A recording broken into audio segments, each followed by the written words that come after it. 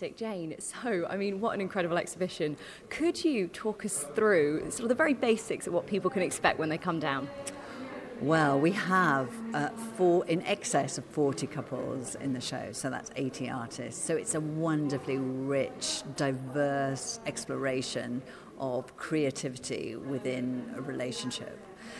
Many different types of couple: homosexual, heterosexual, bisexual, a trans couple, polyamorous relationships, and many different kinds of relationships, but most importantly, many different kinds of art. So this is a very interdisciplinary exhibition, so painting, sculpture, photography, design, architecture, literature and music. So it's a really rich treasure trove of work.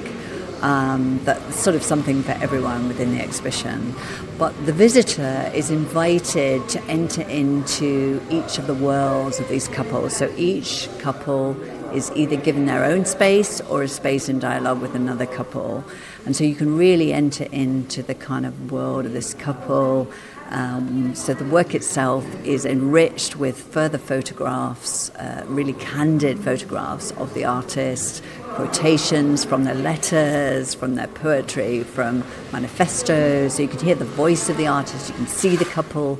And we've really tried to bring work together that really speaks about the importance of the relationship, how they influenced each other, the kind of inspiration and co-authorship, collaboration, the affinities between the couple, with the work of the couple. So hopefully the visitor will really get a sense of that, and the artists are really brought alive.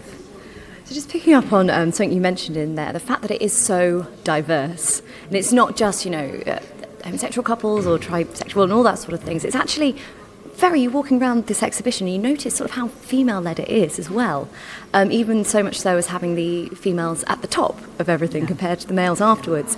Why is this so important? Why did you sort of make that decision for this exhibition in particular? Well, one of our intentions, let me start again. The principal intention was to talk about the way in which, or to show the way in which developments within modern art were not just the outcome of solo genius, and that's usually male solo genius. So it was really important for us to stress the importance of collaboration and co-authorship, but equally to foreground the work of the women in the relationship, who are often, let's face it, overshadowed by their more famous male partners. So this has been a great platform to do that and to show the richness and diversity of women artists in the first half of the 20th century.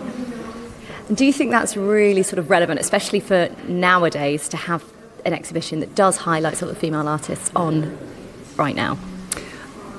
This exhibition is very timely in a number of ways. It's timely because, of course, we're all talking about relationships. We're all talking about gender identity. We're all trying to work it all out, how can we live meaningful lives and have meaningful relationships.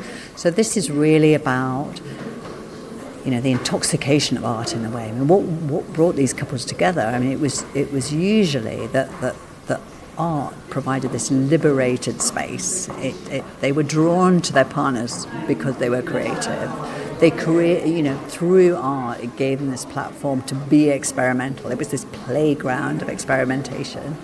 And there's a real excitement as well as a tenderness in the exhibition that each of the spaces, and I hope the visitor feels that. Well, no, absolutely. You can, just walking around, you can see how intimate it is, and it just makes you feel really sort of comforted wandering around. How did you even begin to start picking the couples that are on display here? Because there are, of course, would you say there's 40? Or was it 80? There are slightly more than 40, and there's 2 exhibitions within an exhibition. They're about communities of artists, so it's a very big exhibition. Okay, I know wandering around it just takes forever, but I mean, you can get sucked in for a day here at least. How did you begin to pick the couples? Well, we wanted to include a mix of legendary couples. So Picasso is here, Frida Kahlo is here, Rodin is here, Kandinsky is here, but we wanted to show them, the male artists, in a new light. So male artists who were collaborating, actually, male artists who were also the muses to their partners. So that was one guiding direction. But to have a diversity, as I say, of relationships, a diversity of different kinds of art, And just essentially this is the story here of modern art in the first half of the 20th century. It's just that it's seen through the lens of the couple. And we could have made a much bigger exhibition, but you'd have needed to be here all day. And I think we had in excess of 200 couples to begin with. And it was really hard to narrow it down because there was so much, creativity within relationships at this point in time, which suggested to us the importance of the exhibition. Amazing. And last question. So the exhibition, we've established it is so diverse, it is so huge as well. How long did it take you to put this on? Well, I've been working on it fairly solidly for 2.5 years. And we've made a 350-page book as well. So it's been a lot of work. It's probably the most complex exhibition that we've ever staged here in terms of the number of loans. So there's 400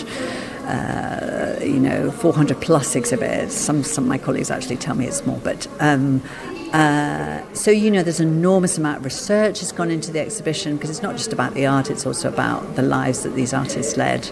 But our partners in Centre Pompidou Metz, because this was a collaboration with 4 curators, they were working on the gestation of the project before that as well. So I think it's probably been about 4 years in entirety.